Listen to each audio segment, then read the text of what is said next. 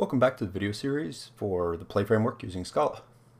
Before we leave the land of Web 1.0, I want to show you one other feature of the Play framework. Now this one is actually fairly specific to Play. Okay, most of the other things we've talked about you would find an equivalent in pretty much any framework, but this one is a little bit different, and it is another way of handling forms.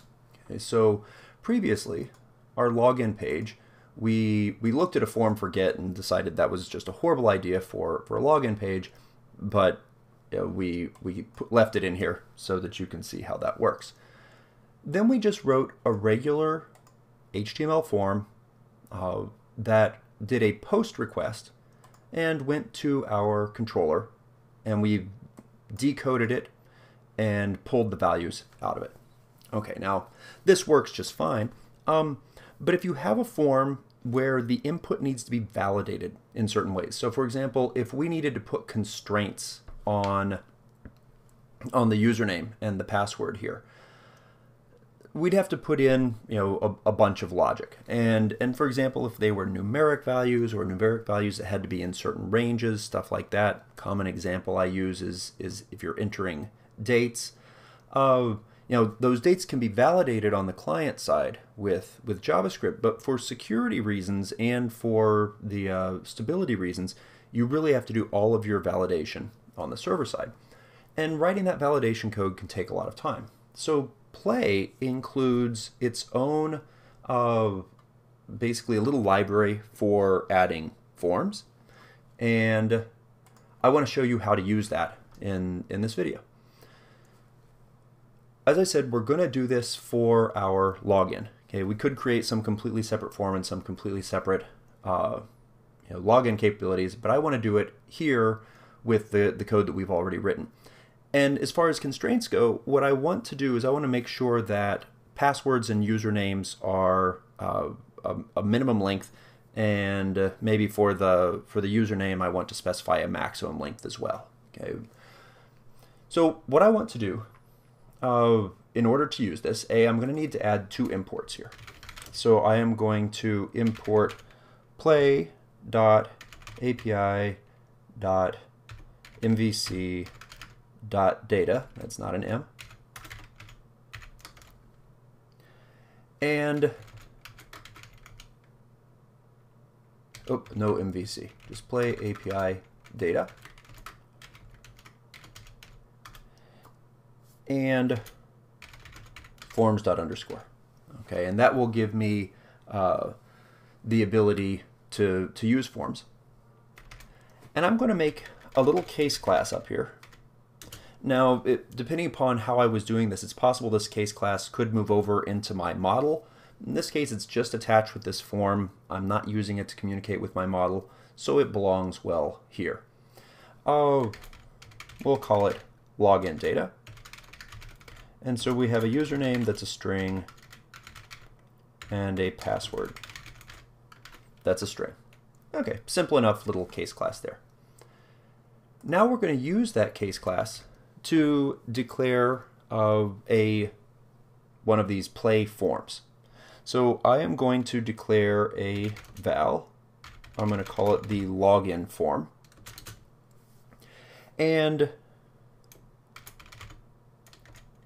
I declare a form, and I have to pass it various information that tells it how to get information to and from the form that we want, and then the structure of that form. I have to give it a mapping. Okay, this mapping tells it how information comes in and out of these classes. So first I need the name of a field.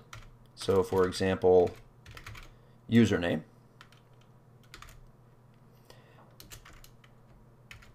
And I need to tell it the type that is going to be. So for example, text. And then I could also say password, text. And this also takes some additional arguments. So the case class, our login data, has an apply method. Now the apply method, that should be a capital L, And I'm missing a comma here.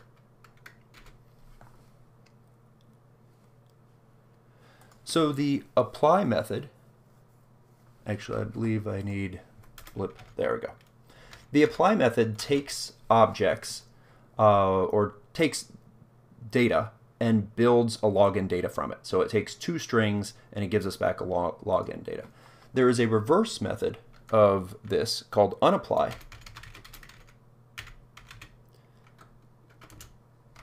That does the opposite. Okay, so what I'm doing here is I create this mapping that says username is of type text and password is of type text. These are the names that they're going to be used on the HTML side. Okay, they don't have to match here, but for obvious reasons they probably should be close. Login data's apply method takes the two strings and gives you back a login data. The unapply takes a login data and produces two strings from it. Okay, so what this is doing is it's just telling Play how to pull information in and out and kind of how to represent it in the HTML as well. And I said one of the things I want to do is I want to specify some parameters here. And so this text doesn't have to be passed any parameters, but it can be. Okay, it can be passed a minimum length and a maximum length. So let's say I want to limit all usernames have to be at least 3 characters long, but should not be longer than 10 characters, and I want all passwords to be at least 8 characters long. Okay, so now by putting this in here, you can see it takes the min length and the max length, and they have default values, min 0 and maximum of probably a max int or something like that. So I don't have to specify them if I don't want to, but this puts constraints on there, and if the person tries to log in with shorter names, Play will, or longer names, Play will automatically kind of bounce them back. And so how do we make this work? Well, as with everything else, I need an action for it. I need something inside of my view, so we're going to add another form here, and I'll need a route to get to that action. Let's start with the action. Def validate login, and I'm going to call this one form. It's an action. As always, I'm going to have this take an implicit request.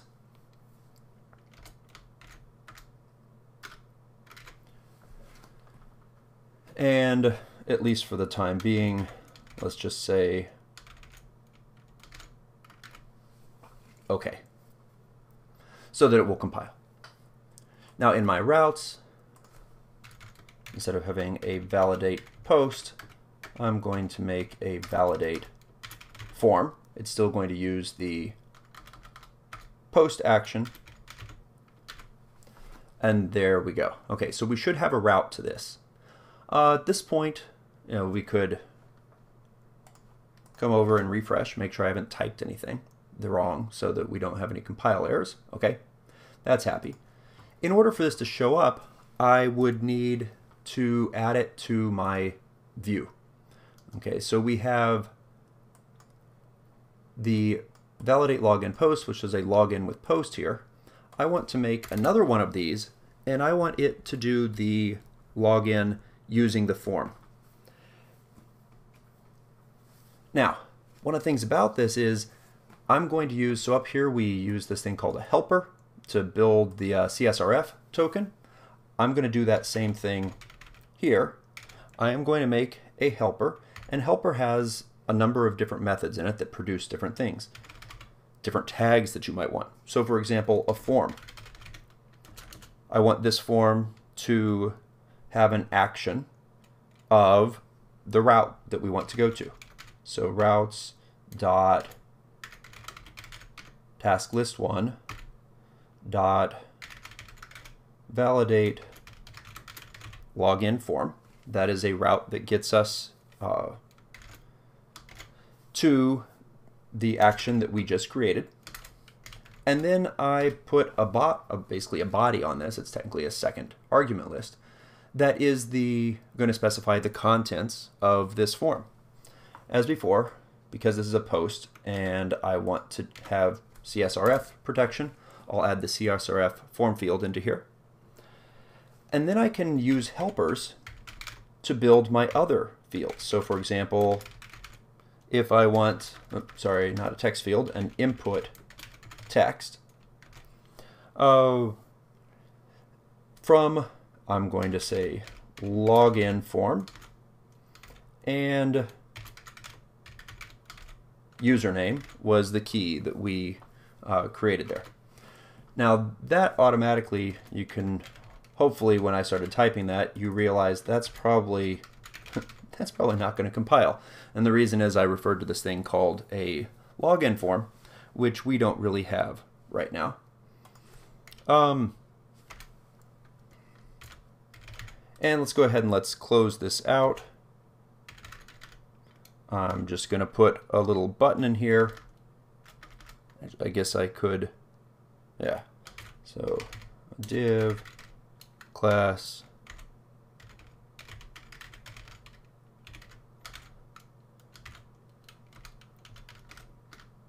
and a button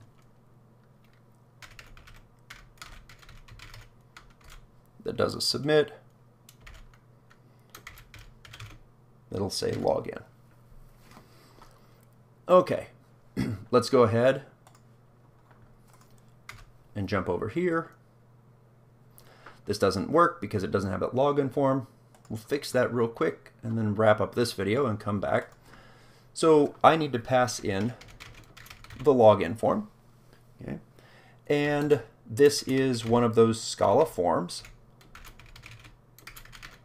of the case class that we created. Now, of course, that should push the error back. Okay.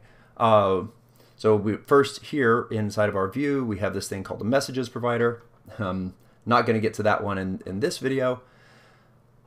Second, turns out that when we call this inside of here, which I'm not doing yet, I will have to make sure I pass in the form. Okay, and our form is up here. So that's enough content for this video. We're going to come back, we're going to finish this off, figure out what's going on with this message about not having a messages provider, and then also get it so that our controller action actually has code in it that handles the form request.